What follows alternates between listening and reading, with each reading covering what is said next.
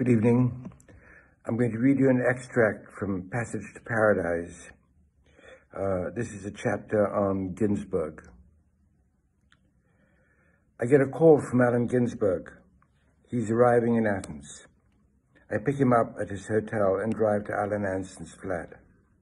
On the way, he asks me, "How are the boys in Athens now?" I reply, I would not know. He and Alan are old friends with different agendas. Ginsberg, world famous, Anson unknown to the general public.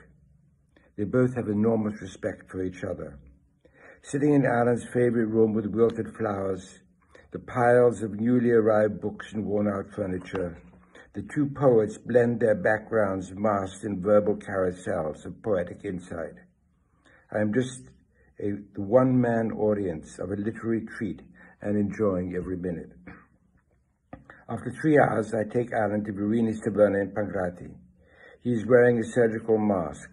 A touch of flu, he says. A friend walks in, a young American girl, and I invite her to join us.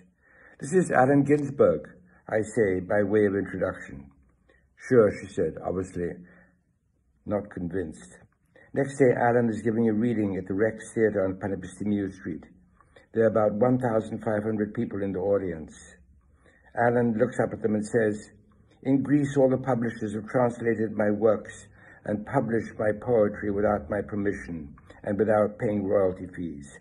I consider this a great honor and would like to thank you." The crowd loves it. He reads just one poem called Smoke, a repetitive mantra using just the word smoke with an occasional "don't smoke" thrown in. I admire Ginsberg and have followed his intellectual meanderings over the years. He fights back poetically and almost succeeds in the invisible war of injustice. On being asked about his poetry, he says, "Poetry is not an expression of the party line. It's that time of night, lying in bed, thinking what you really think, making the private world public. That's what the poet does. I like that."